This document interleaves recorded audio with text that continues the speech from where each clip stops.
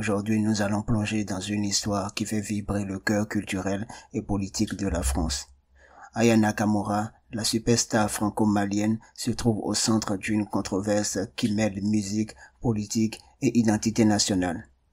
Restez avec nous pour découvrir pourquoi la possibilité qu'Aya Nakamura chante Edith Piaf à l'ouverture des Jeux Olympiques de Paris déchaîne les passions.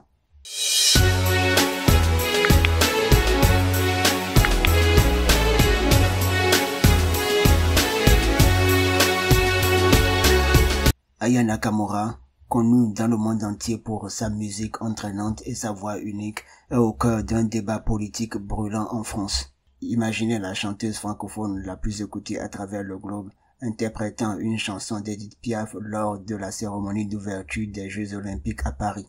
C'est une proposition qui pourrait symboliser l'union des deux époques musicales françaises emblématiques. Mais cette idée n'est pas du goût de tous. Des critiques virulents ont émergé, en particulier de l'extrême droite. Aya Nakamura a été ciblée par des propos stigmatisants, tandis que des artistes et la ministre des Sports sont montés au créneau pour la défendre. Lors d'un rassemblement politique, l'évocation de son nom a même provoqué des huées, relevant des tensions profondes au sein de la société française.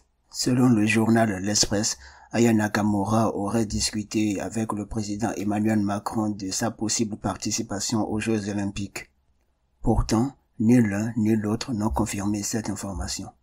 Ce flou alimente la controverse et les spéculations, rendant l'affaire encore plus intrigante.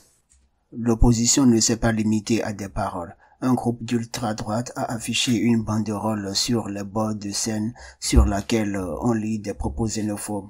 Je cite, « Il n'y a pas moyen, Aya. Ici c'est Paris, pas le marché de Bamako. » Fin de citation. Face à cela, la réaction d'Aya Nakamura ne s'est pas fait attendre. Sur les réseaux sociaux, elle dit, je cite, « Vous pouvez être raciste, mais pas sourd. C'est ça qui vous fait mal. Je deviens un sujet d'état numéro 1 en débat, etc. Mais je vous dois quoi en vrai? Que dalle. » Fin de citation.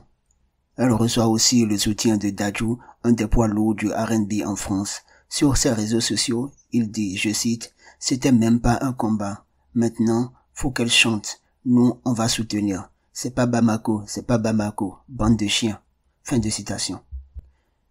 Cette situation soulève des questions essentielles sur l'art, l'identité et la politique en France. Aya Nakamura, par sa musique et sa présence, se trouve à l'intersection de ces débats.